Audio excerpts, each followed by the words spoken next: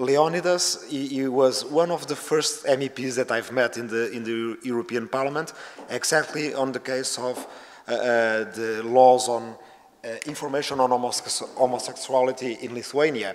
We were negotiators on behalf of our political groups there, and it was not only shocking, as I said, to see in the first day of the European Parliament that an European member state could have a law that was actually forbidding speech. If our conference was not on counterterrorism but on homosexuality, it may have been forbidden if any of you will be minors. We could be fined, we could go to court, etc., which was really absurd. Only information on homosexuality. It was not only in the first day of the Parliament, but also in the 14th of July, which is an important day for someone who studies the 18th century like me, because it is the day of the beginning of the French Revolution, and it's a day that stands as a metaphor for all the great achievements against arbitrariness on the part of the powers, the fall of the Bastille, and for the search of, as the American Constitution says, the search for happiness that everyone has the right to. So that law against homosexuality, against information on homosexuality, was on both counts something that we were not expecting to see. But at the same time, this was sad in the beginning, but it was also the beginning of a uplifting discovery in the European Parliament, which is that people from different political groups have formed what I can now say after a year there, an informal alliance. It starts from Leonidas' group and also Christa's group, although she's not in the European Parliament, but her party is there, in the ALDE, which is a liberal group in the European Parliament. Then the Greens, they are the ones that are not at this table, but they are also our friends and colleagues in this fight. The Socialists and the European United Left, where I am. We have been in the field of civil liberties. We have almost I hope that by saying it we will not endanger it, but almost a working coalition. We need the votes of everybody. If one of these elements lack, we lose. So on my part, I've been trying to ensure that in as many times as possible the votes of the European United Left are in this coalition. So working with Leonidas, also with Sophie Netveld from Christa's party, and of course Anna, and colleagues from the Greens who are also very valuable in this area. So this was the nice surprise to see that the European Parliament, which is still sometimes an uncomprehended institution, and some of it is good because it's a different parliament from what we have at the national level, and I think that we develop, not losing our differences, we develop very good working relations in cross-party. Well, Anna has already referred to the SWIFT affair. SWIFT is the Society for Worldwide Interbank Financial Transfers.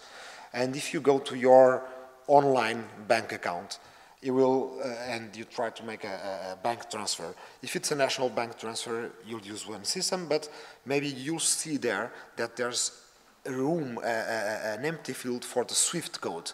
So if you send money to Spain, even here, you're sending it via a SWIFT transfer. So this company has been formed in the 70s. It's actually a consortium of banks, headquarters in Belgium, but they had mirror servers in the United States, subject to American law. After the 9/11 attacks, and with all the new legislation, counter-terrorist legislation, homeland security legislation, acts in the United States, the Treasury, who had already, since they were they had jurisdiction over banks, the American Treasury started asking data from the SWIFT company servers headquartered in the United States, and not telling their European allies about this. So this was from the beginning, and we'll talk about these words for. I will repeat this word several times in my intervention. It is a matter of trust. So the Americans wanted the Europeans to trust them in the war on terror, but at the same time, they were not willing to trust us with the information that they were pillaging our data, that they were already consulting them. So from 2001 to 2006, this happened in full secrecy. In 2006, the American media discovered about it. So it was a big scandal in Europe. And there was an agreement between Europe and the United States that one person will be sent to the United States to see what was happening there. So this was actually after, a few days after we were working on the homosexual information law in Lithuania. MEPs from the committee where both me and Anna are the Civil Liberties Committee. I'm a coordinator in this committee, so I had to go to a meeting where we had a report by a French judge called Bruguière. This was the person that had been sent to the United States to see how were the Americans dealing with our data. And so it was the beginning of an entry into a world of secrecy, sometimes of ridiculous secrecy, and sometimes of complete opaqueness. Sometimes I have the feeling that what is shown to us is what is meaningless, although secret, but sometimes, of course, what we don't see is much worse. So for 6 years, the Americans could be rummaging, pillaging our data, and we not knowing anything, like also Anna has met also this kind of activities in torture, in extraordinary renditions, but we are called into a room, a secret room, we have to sign papers, because we are going to be shown the report of Judge Bruguière. And I cannot tell you about the report, because it's secret, I've signed the term, I cannot say anything about it, but, well, I can say two things about what has been said about the report. One is that, of course, I am obliged to secrecy, but people from the European Commission and from the American administration have used it a lot. Say, as the report from Judge Bruguière has shown, this is very important. Having your bank account is very important to catch terrorists. And so, well, it seems it's secret for me, but not secret for them. They use it a lot, but actually the report does not prove that. You have no empirical links. As much this I have to say, because I have to fight disinformation on the other side.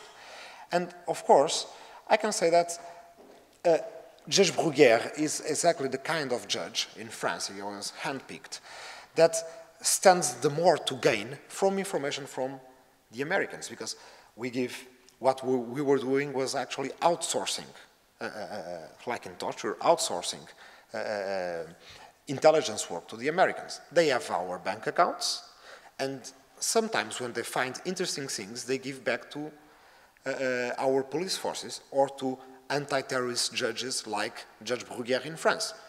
They get the data, they make a very easy arrest of a terrorist in France, and, well, things flow, they work, Judge Bruguière gets in the media, a good arrest, etc. Maybe it's for the good, but let's point out that this is not reciprocity. They were telling us this is reciprocity. Well, it's not. Reciprocity would be if they have access to European bank accounts, we have access to American bank accounts in exactly the same level. Why not? We are both, as people say, law-abiding global players. Why not? Reciprocity, it's not giving, it's about 90 million financial messages each month.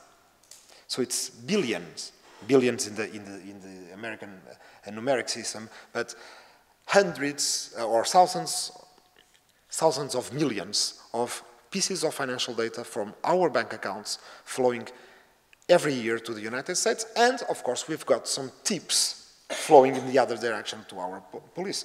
That's also one reason why ministers of Home Affairs from several member states were very keen on having this. Of course, well, it's precious for police, and I do understand. I'm not either an investigator or a police officer, but I'm an historian.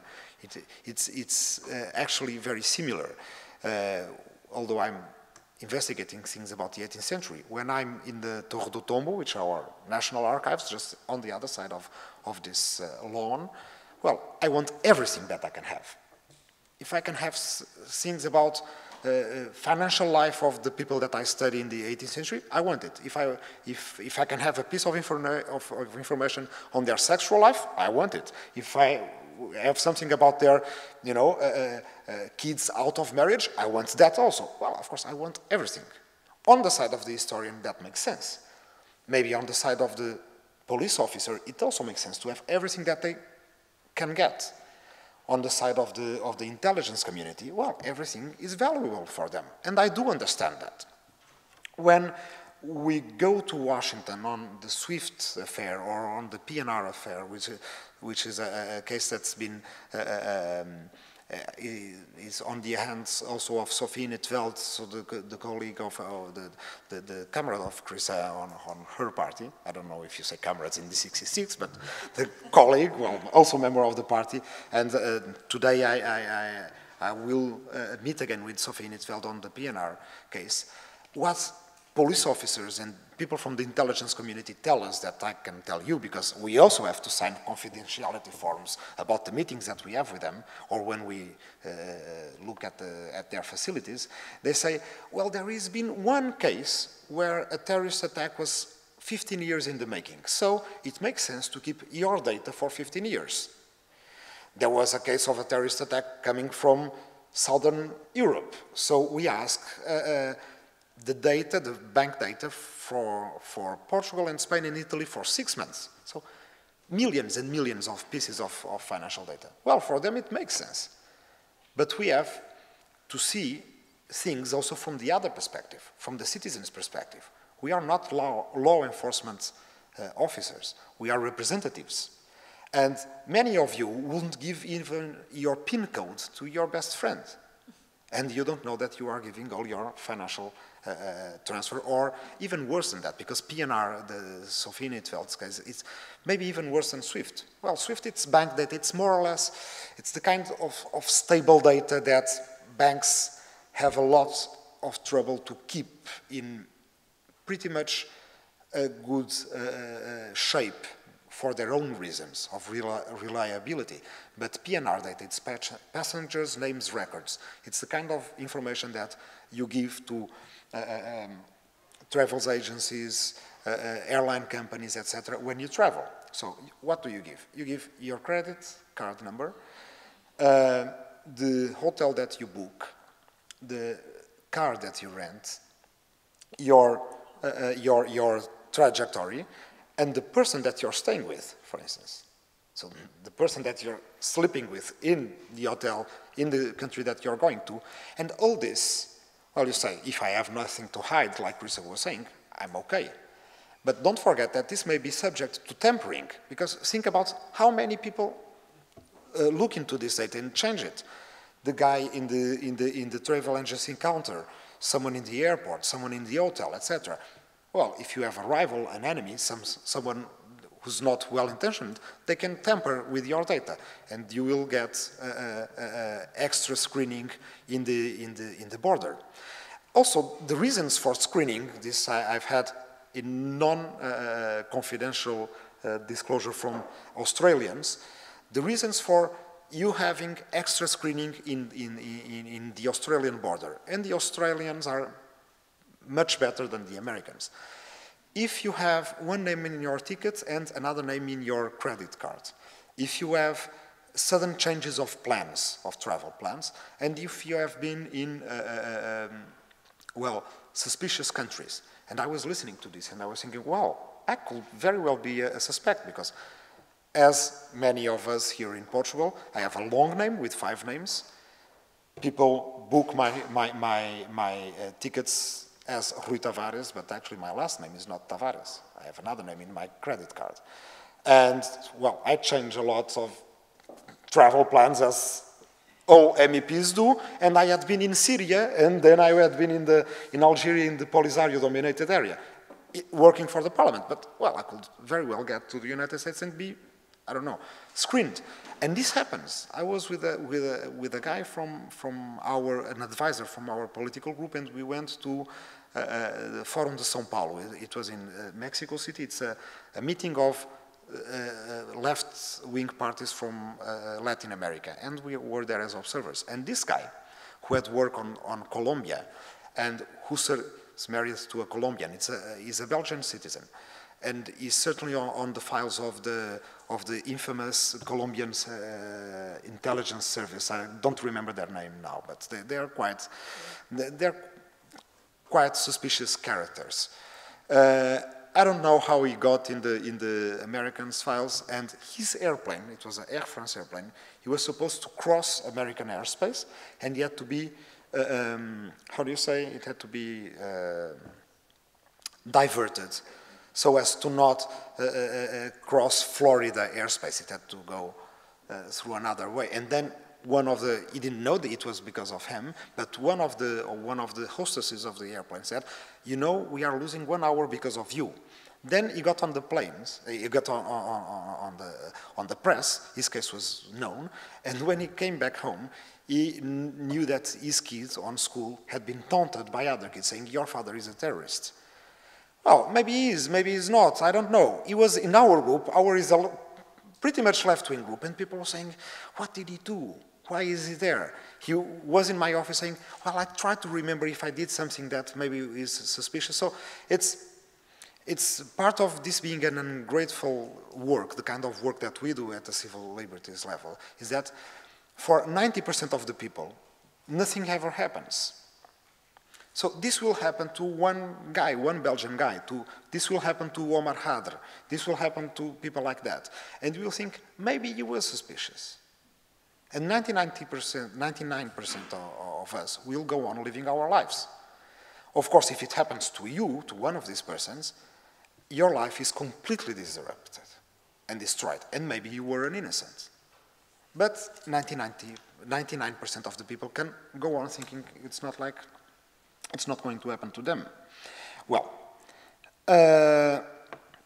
we rejected SWIFT the first time. In the second time, the Parliament finally approved. And it was heartbreaking to see on several sides of the Parliament, several political groups, people voting either for or against it, knowing if they were going to trust the European Commission, knowing if they were going to, or if they were going to reject and be pointed as people were allowing for terrorists to make attacks. And by the way, of course, terrorist attacks happen.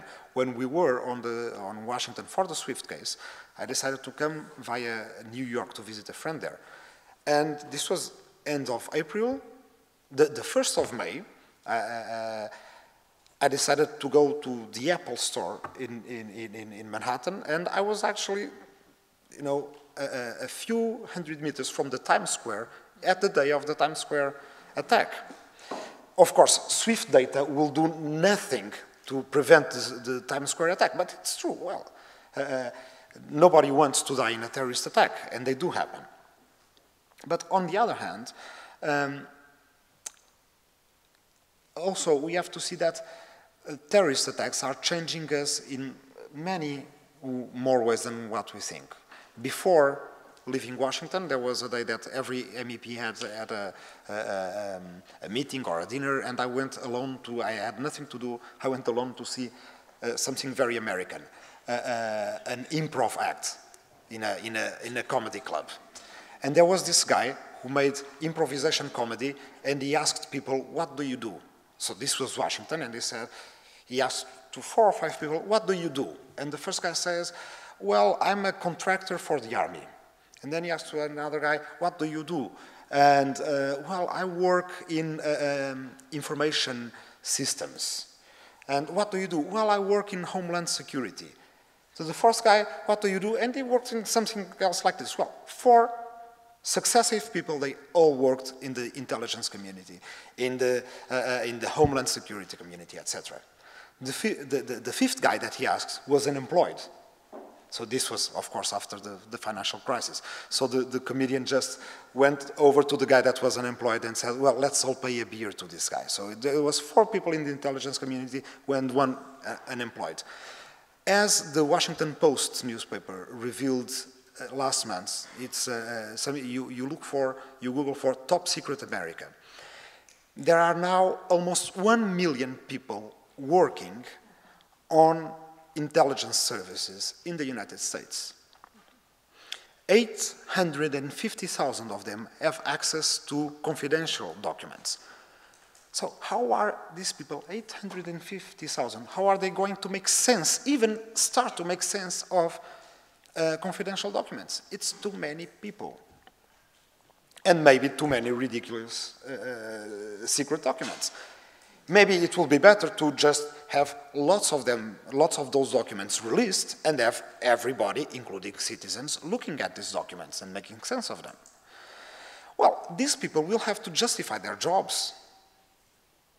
And they will have to justify their jobs by gathering more information. So, okay, bank data, now they've had it, it's already theirs. Afterwards, well, travel info, that's what we are dealing now with.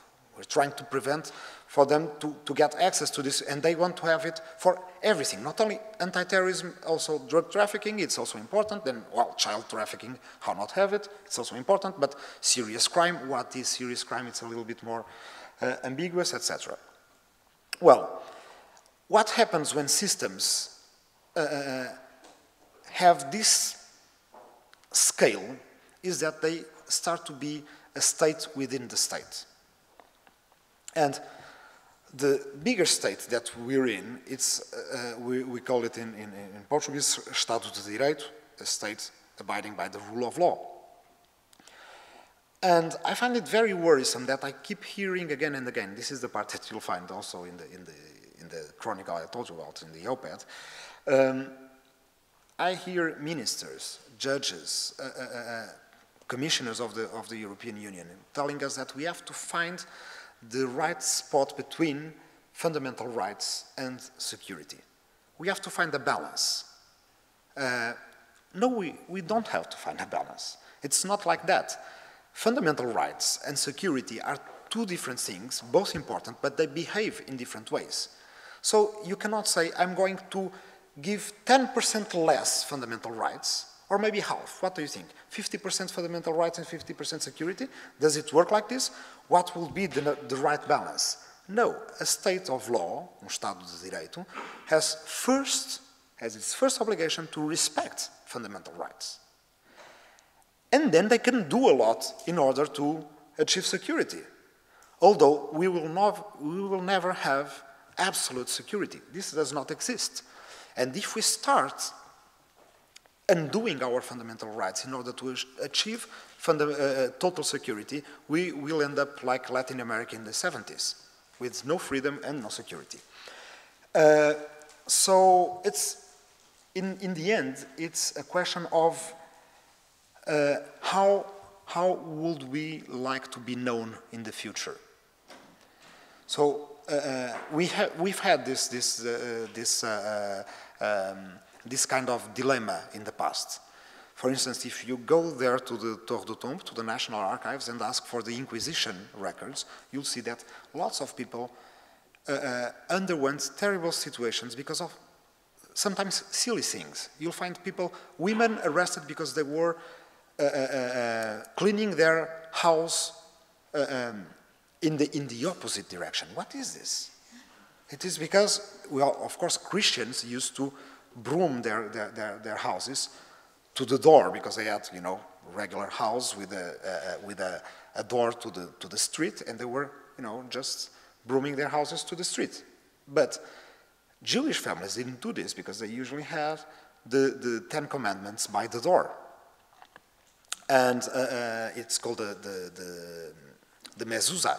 It's, well, an amulet that Jewish families use by the door. So even one generation, 2 generations after they've been baptized, girls had been taught by their mothers to broom the house in the other direction and gather the dust and send it away. You have people, maybe, I don't know, hundreds of thousands of people. We have 40,000 people from 200 years in this country arrested by things like this, not eating pork. And why? Well, because the Inquisition had, during this time, they had a network of people they called os familiares da Santa Inquisição. Also thousands of people. And they had to justify the money that they were getting from the Inquisition. So they were finding Jews everywhere, okay? So when institutions become a state within the state, they will end up not upholding fundamental rights, but violating them. That's what we are creating. So how would we like to be known? Would we like to be known as the 50s, as the era of McCarthyism, paranoia, anti-communism, you know, forcing people to suicides, to terrible lives because they were suspected of being communists? Or would we like to be known as the 60s, the conquest of the moon and civil rights? It's actually our choice, it's your choice. I think that the beginning of the 20th century, as Anna has very well illustrated, talking about torture and extraordinary renditions, is already a very, it's already been, how do you say, marked by paranoia.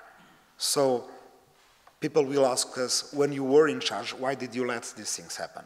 But I hope that this next decade, students from this house and universities like this will think that the next 10 years we are going to be known for other things. Advancement of science. I was receiving someone from the lobby of body scanners, telling us how important it was to have body scanners in the airport, and I was almost convinced. Well, it's important. It's not. I don't like to go through manual screening. So, but those scanners cost 150,000 euros or 200,000 euros each. Are we going to put this in all the airports in Europe at the same time? We had the earthquake in Haiti, and we had difficulty in, you know, finding people, buried in rubble. What do we prefer to do? Spend all that money in body scanners or spend all that money in other kinds of engineering solutions to help people when an earthquake strikes? So this is the kind of choice that we are going to do for the next years, and I hope that we are able to make the right choice on this. Thank you.